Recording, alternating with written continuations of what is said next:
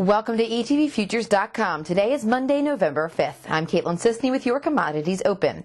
Crude oil fell more than $2 a barrel in New York after Kurdish fighters freed 8 Turkish soldiers, reducing the likelihood Turkey will attack the bases in the north of Iraq, which is the holder of the world's third biggest crude reserves. Crude oil is trading at $94.60 per barrel on the NYMEX.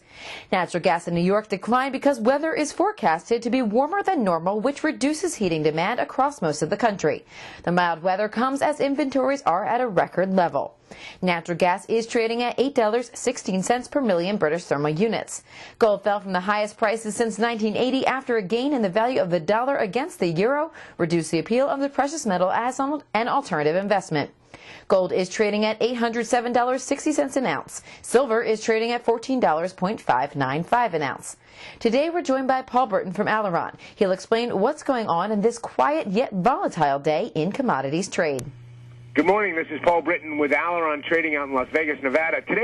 Even though the markets are a little bit volatile, it's still a quiet day as far as news is concerned. Today we're seeing the energy markets pretty much lower across the board, which isn't so unusual based on last week's advances as well as the lack of, well, any type of news.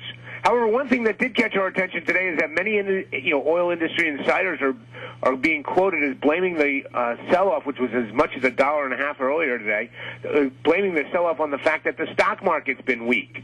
So in other words, crude oil is being sensitive to the stock market, which is unusual. It's kind of backwards. We're currently showing the energy markets still down across the board. Crude oil down. December crude oil is at 90.